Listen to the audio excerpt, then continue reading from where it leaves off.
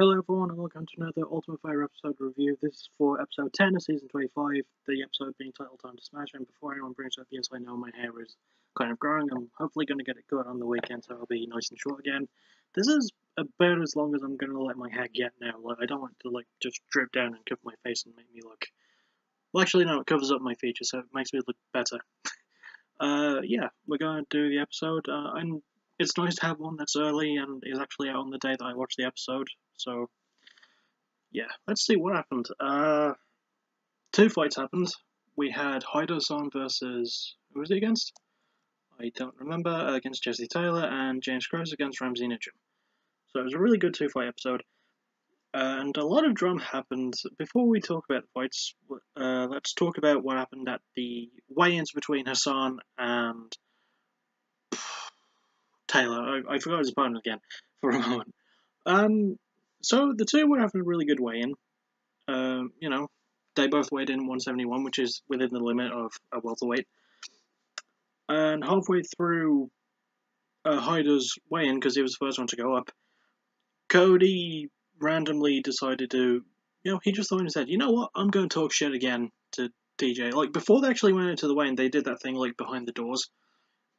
Cody saw the Team Dillashaw shorts and he was like, yeah, you did a really good job there, that was a good counter to my prank.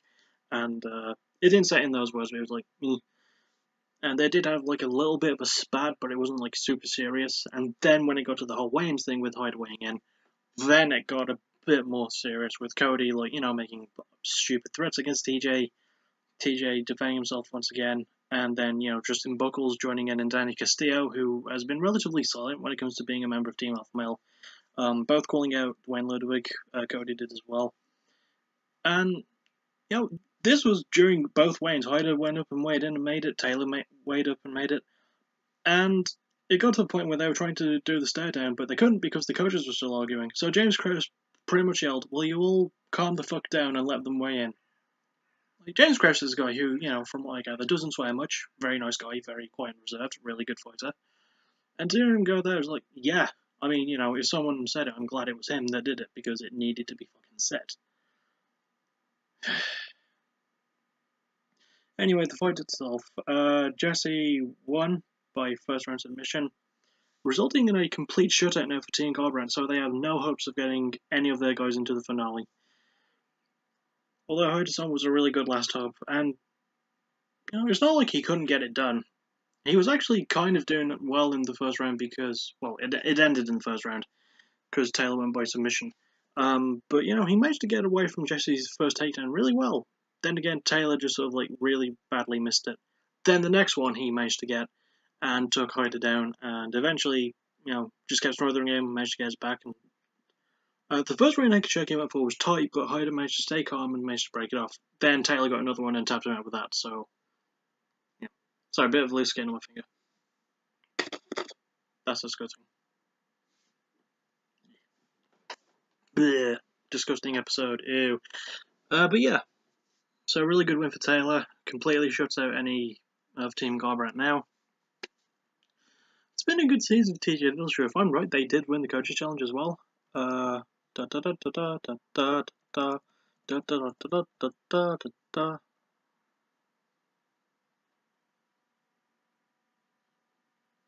it was TJ that won it.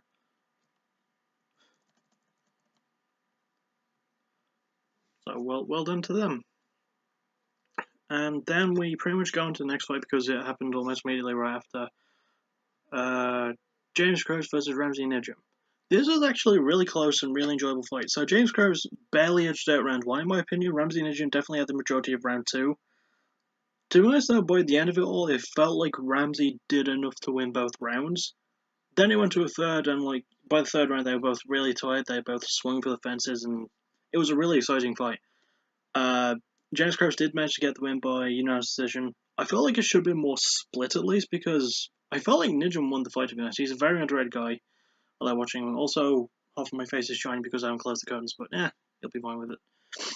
Yeah, it was a really, really good fight. James Krause moves on. Hopefully we get to see Ramsey Nijem get another shot, because I feel like he's enough to earn it. I really like Ramsey Nijem.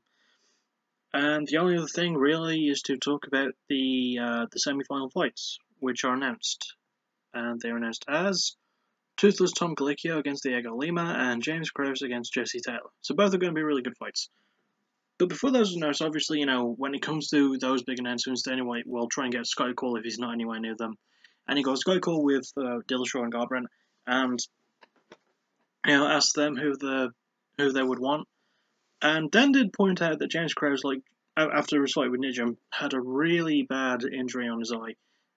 It could take a couple of days to recover, but he will recover from it, which is good because I want to see James fight again. Hopefully, he'll reach the finale and maybe win.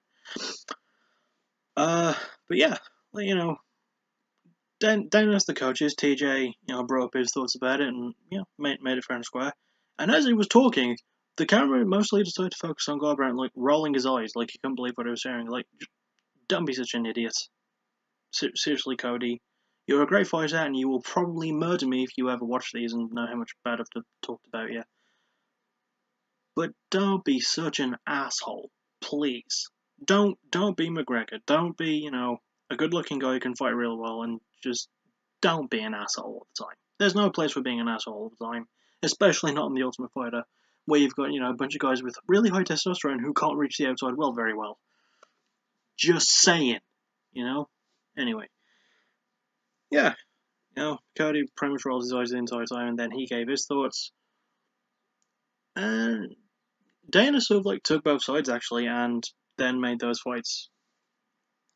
So those are going to be the fights for the next 2 episodes, because there's only 2 left, and then the finale. And hopefully we get James Krause versus Toothless Tom. That's the fight I want to happen. I really like Diego Lima. I really like Jesse Taylor. Like, Taylor's the best wrestler of this group. Okay, here's the thing. Here's my opinion under this remaining group of 4 fighters. Krause is the most well-rounded. Taylor's the best wrestler. Galicchio was the most underrated.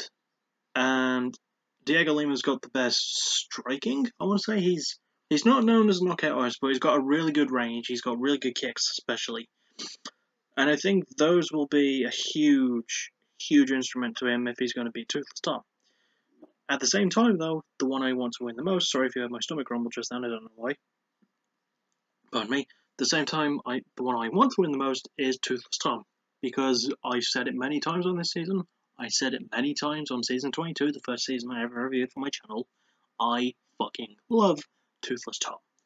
He's got a great nickname. He's a very endearing and likable guy. I mean, you can see this.